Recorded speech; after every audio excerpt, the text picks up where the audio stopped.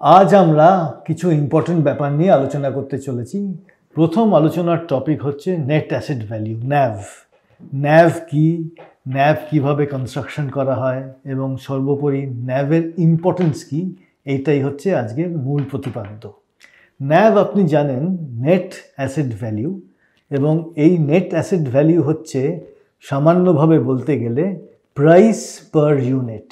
অর্থাৎ যখন আপনি ইনভেস্টমেন্ট করছেন মিউচুয়াল ফান্ডে, ফান্ড ম্যানেজার আপনার টাকা নিয়ে আপনাকে কিছু ইউনিট দিচ্ছেন এবং এই ইউনিটটা আপনার কাছে থাকছে যতক্ষণ না অ্যাডিশনাল পারচেজ করছেন, ততক্ষণ এই ইউনিটের সংখ্যা একই থাকছে, এবং যতক্ষণ না আপনি বিক্রি করছেন কিছু ইউনিট, ততক্ষণও ইউনিটের সংখ্যা একই। অর্থাৎ ইউনিট আপনি পাবেন আপনার টাকার বিনিময়ে।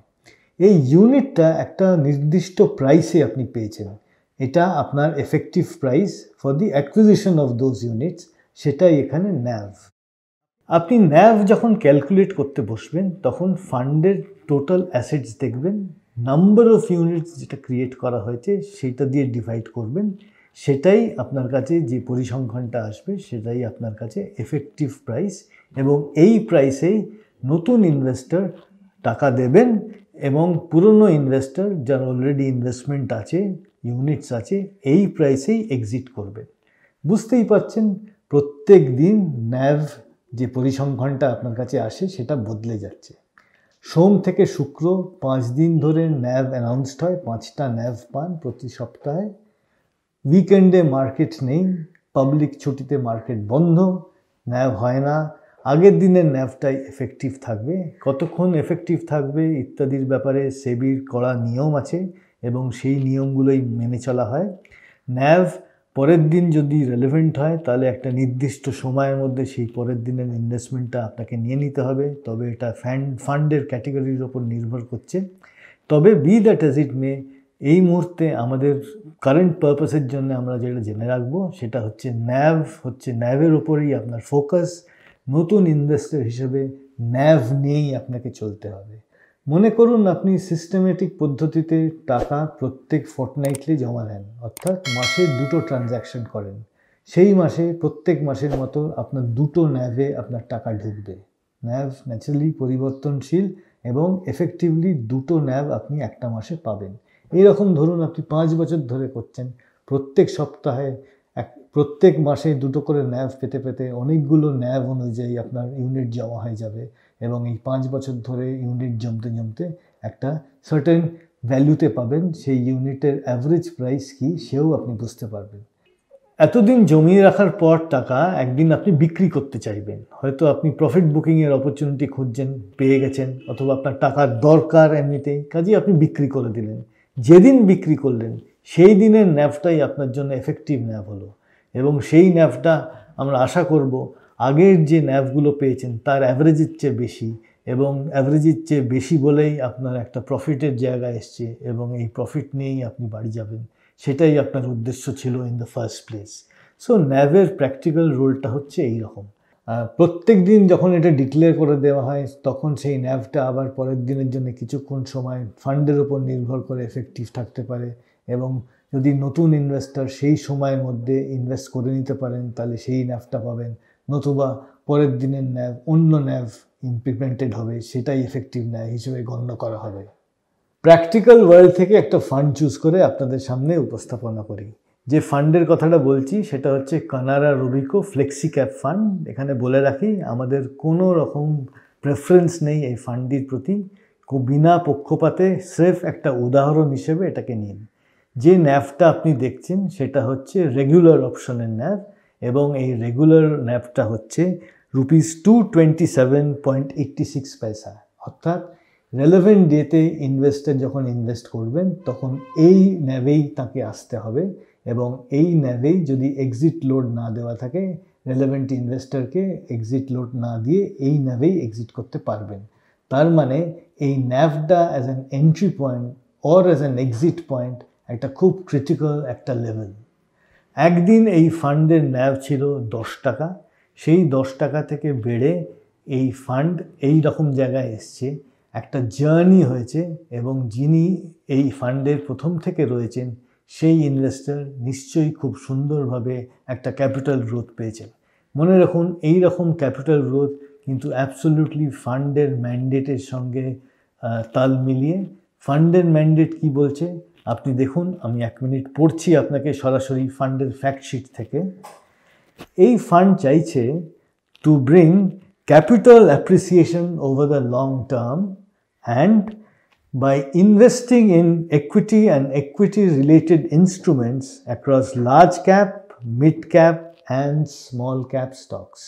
তার মানে it's a diversified, open-ended fund এবং পোর্টফোলিওটা খুব স্বচ্ছভাবে আপনাদের সামনে উপস্থিত। আপনি দেখবেন একটা ফান্ড ম্যানেজার এক্সপোজার নিয়েছেন লার্জ, মিড এবং স্মল ক্যাপ প্রোডাক্টসে, স্টকসে, এবং এইটা করে তিনি তার পোর্টফোলিও তৈরি করেছেন। সেই পোর্টফোলিওর ভ্যালুয়েশনের এনজয়মেন্ট যদি আজকে আপনি দিতে চান, তাহলে এই রেলেভেন্ট ন্যাভটাতেই আপনাকে এন্ট্রি নিতে হবে, সেটাও খুব স্পষ্ট। যিনি এই এনজয় করেছেন তার হয়তো ইনভেস্টমেন্ট এক্সপিরিয়েন্স অন্যরকম ছিল বা ভালোই ছিল।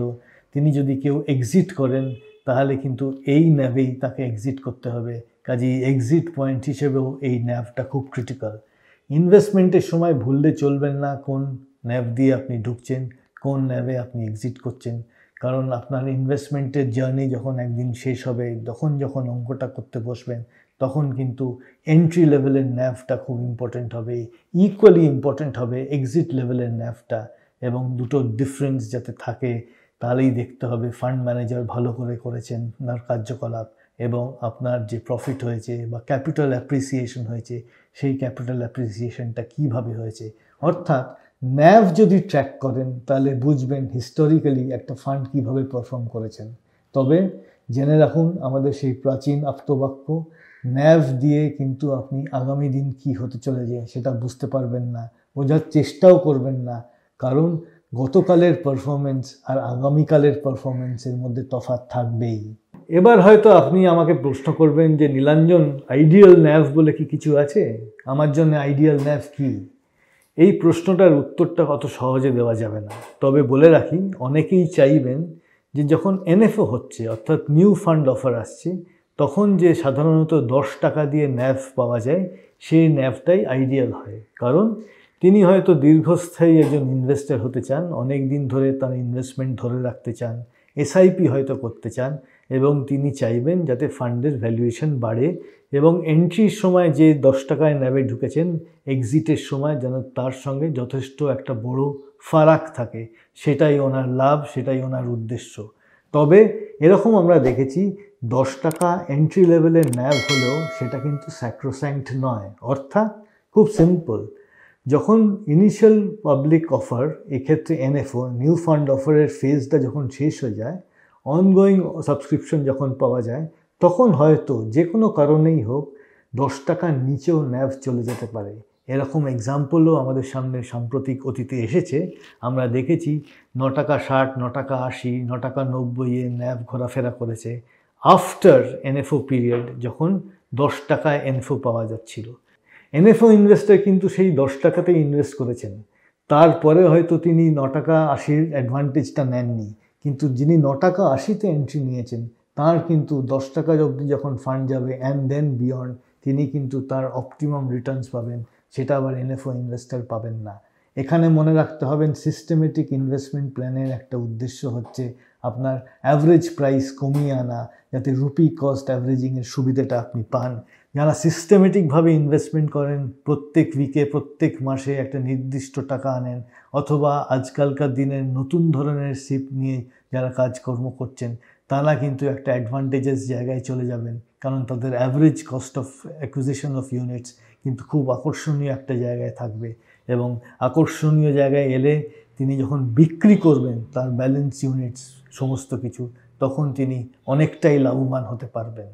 তাহলে এরকম বলা যেতে পারে ইন কনক্লুশন, যখন আপনারা ইনভেস্ট করবেন তখন ন্যাভের দিকে খেয়াল রাখবেন, কিন্তু মানে স্ট্যান্ড অ্যালোন বেসিস আমি আপনাদের বলতে চাই, ন্যাভের কিন্তু আলাদা রেলেভেন্স নেই।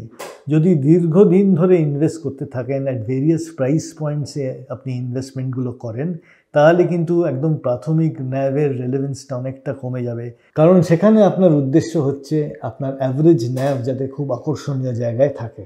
তাহলে এই ভিডিও আজকে এখানেই র্যাপ আপ করছি, আবার দেখা হবে পরের ভিডিওতে।